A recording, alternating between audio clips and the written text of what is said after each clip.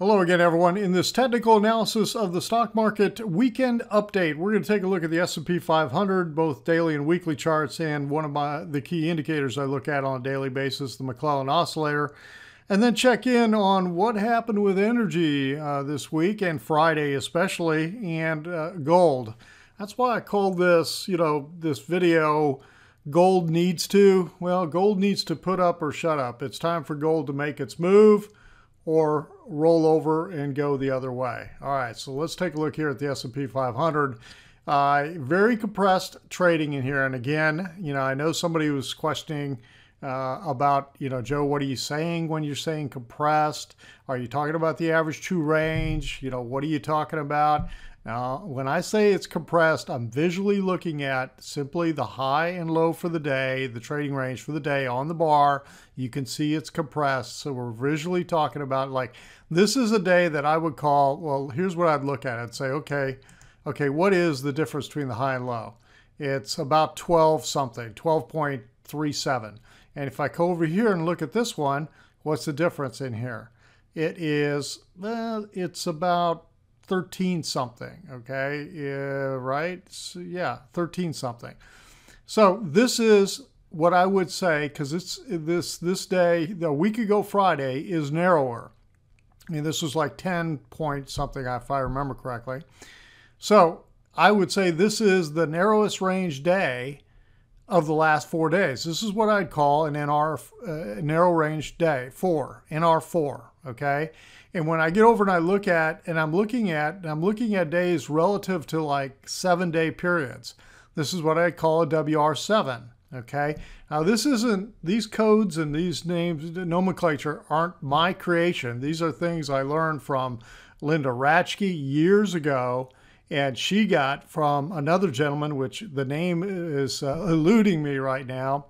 I think it's Toby Cradle. I just can't remember his name anyway. I had his book, and it came out in the early 90s. And he was talking about the cycling of the compression and expansion, etc. And it's something that I have followed and watched ever since. So we're getting some compression in here. We're going to get a move. We didn't get much of a move on Monday.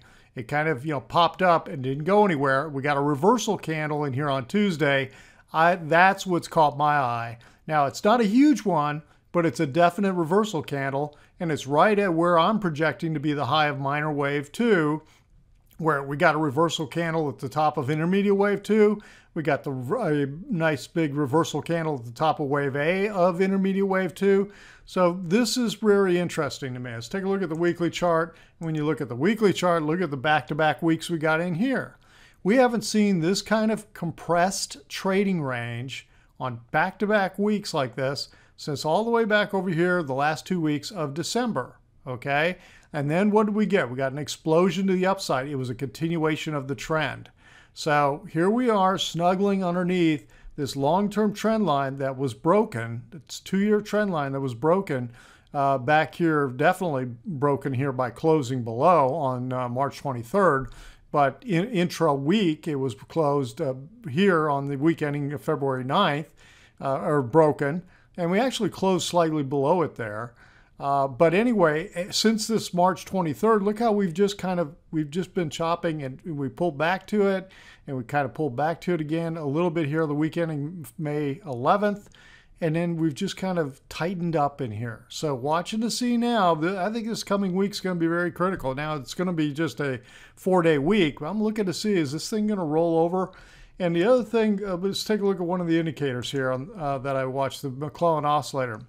This is telling us the market is dead neutral right now, but it's coming from an extremely overbought condition, and it's breaking this trend line in here, which could be a sign that a breakdown is starting. So watching that. No guarantees, but it is something I'm watching right now to see what kind of follow through do we get.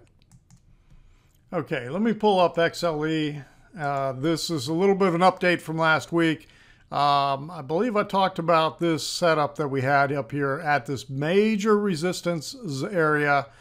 We had this Harami candlestick pattern in here, which was bearish, But on Monday, we didn't get the break to the downside that I was looking for. We actually broke to the upside. But look what happened on Tuesday.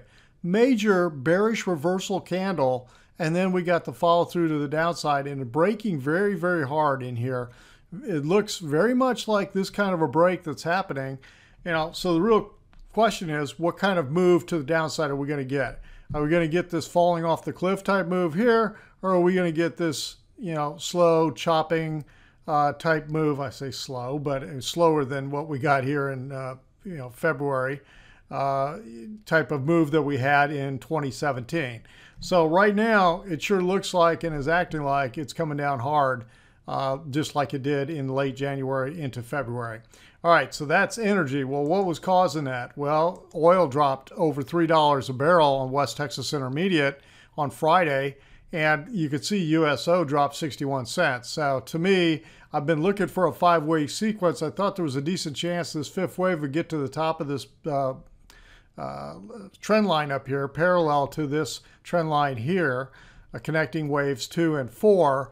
But it didn't quite get there, and now it's breaking down hard. If it breaks this trend line, I think this move is over, and we'll watch to see how it develops in terms of further corrective action.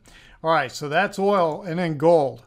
Yes, we're waiting on gold. Now, I do think the time for gold is now. We've got a pattern in here, an Elliott wave pattern that I see that, I'm expecting one more big move like this up here before a further major move to the downside in gold.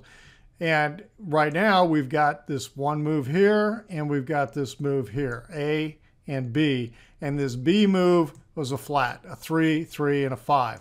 So right now I'm looking at and saying, okay, we got a 5-wave move. We've got a nice little reversal candle bottom down here. Let me go back to my mouse. And right here, and we got a nice move up, and need to see this break this trend line and go, okay?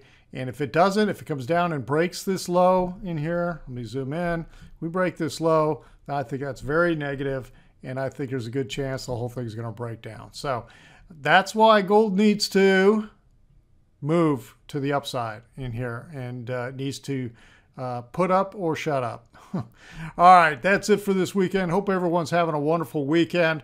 If you felt like the video was helpful, hit the like button and subscribe to the YouTube channel if you don't subscribe yet. And if you could think of someone who would benefit from this video, share the video with them. If you want to get more insight, education, trade ideas, become an insider member. Just click on the image on the screen and head over to joehenches.net. All right, everyone, have a great rest of the holiday weekend here in the United States. And if you're outside the U.S., you got a little bit of weekend left, hopefully, and have a great Monday.